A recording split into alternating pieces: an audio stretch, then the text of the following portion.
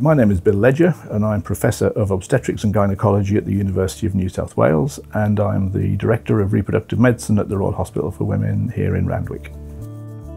I really like using the sensed needle, and since I first picked it up about 1.5 years ago, we've gradually introduced it, so pretty much it's the needle we use for all of our procedures now. And the procedure we use it for is egg collection. That's really at the core of the whole process of IVF. The women have had their ovarian stimulation with FSH, they've had their final trigger to mature the oocytes, that's usually HCG, and then about 36 hours later they come to the operating theatre. They've had a sedation, or a light anesthesia, and then using the vaginal ultrasound we're able to guide the needle to collect eggs from the left ovary and then the right ovary. The follicles are quite easy to see on ultrasound because they're fluid filled and quite large, and then using the sense needle I can aspirate each follicle in turn. That puts follicular fluid to the embryologist who's just across the theatre from me, and she can tell me whether we're finding eggs or not. The reason that we've switched to using the sense needle from other follicle aspiration needles is really twofold. Firstly, the tip narrows from a 17 gauge to a 20 gauge, and that means it's less traumatic, so therefore less vaginal bleeding, less trauma to the vaginal wall, and less trauma to the ovary itself while we're doing the egg collection. And the corollary to that is that the patient has less perioperative pain. So if we only have a light sedation, it can be painful to have the eggs collected. And also afterwards, when they're recovering, there's less of that post-procedural ache that they have if you use a bigger needle. The sense needle is a little different from the standard 16 or 17 gauge needle that we're all used to. The first thing I say that's different is it really does slip into the follicle very easily. You don't have to push to get it to go through the vaginal wall and then the peritoneum and the wall of the follicle. So be aware that it's going to go very, very easily into the follicle. The first 2 or 3 times you do that, you have to be careful not to overshoot, but you quickly get used to it. The second thing is, because of the 20 gauge tip, the flow of fluid when you're aspirating is a little slower, but it really doesn't impact on the overall time for the procedure. It's trivial once you're used to it.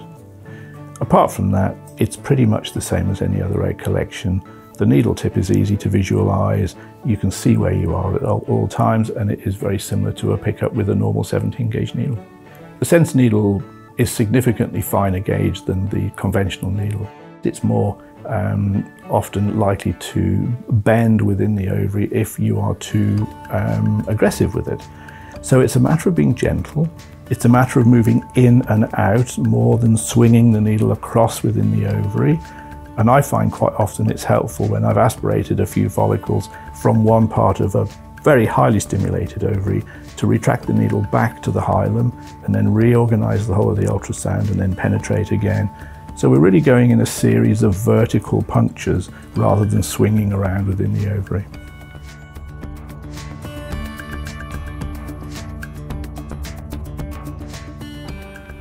I find I feel more confident doing a difficult egg collection with the sense needle than with a conventional needle because I'm less likely to do damage.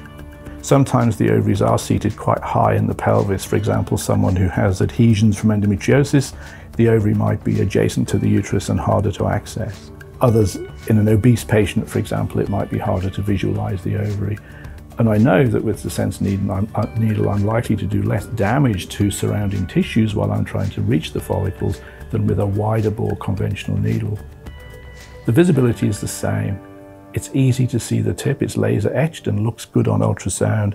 And the same principle as always is keep the needle tip in direct vision at all times, and then you're in the safe space of the ovarian follicle, even if it is higher and more difficult to reach.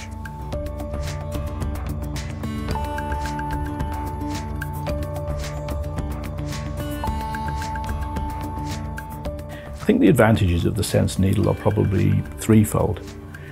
We want our patients to go home quickly and to have minimal trauma from the procedure. So if we can reduce the blood loss that they experience by using a narrower gauge needle like the sense needle, and if we can reduce the perioperative pain, that means that they're going to go home more quickly from hospital. It also means that if they have to go around again because the IVF didn't work first time, they're more likely to come back to us because the experience they had was less negative than if they'd had a more painful and more bloody procedure. And then thirdly, look at the economics of it. we're able to collect the same number of eggs more efficiently and with less trauma and less of the rare but occasional problems with bleeding that you encounter with the conventional needle. So overall, I think over the course of a year, it would be a cost saving to a unit if they use the sense needle compared with a conventional one. I think across Australia, the uptake of the sense needle has been fairly widespread, and most people will be able to find a colleague or someone to talk to about their experience with it. Here at Royal Hospital for Women, we uniquely use the sense needle for all cases. We've moved away from the other needles just because of the advantages that we're talking about this morning. We tend to use the sense needle with a pump setting of 135 millimeters of mercury. That's a little bit higher than most people would use with a 16 or 17 gauge needle, but it seems to work perfectly well, and we don't have problems of excessive fracture of zona or loss of oocytes using that approach. The time taken to aspirate a follicle is a little slower than with a larger gauge needle, but it really is quite trivial, and we find we can complete the same number of procedures in the same number of hours in the morning as with the conventional needle. It's the turnaround time that slows you down in egg collections. The actual time doing the vaginal scan and collecting the eggs is always quite short. It's the sedation of the patient, the identification check, the preparation, and then the recovery before the next patient that can be brought through that dictates the speed at which you can work.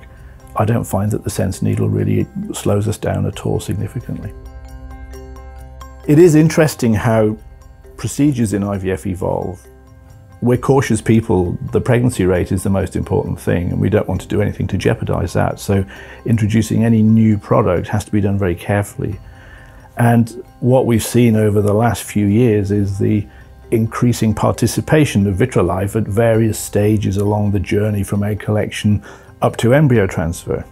So we now use the sense needle for almost all of our egg collections.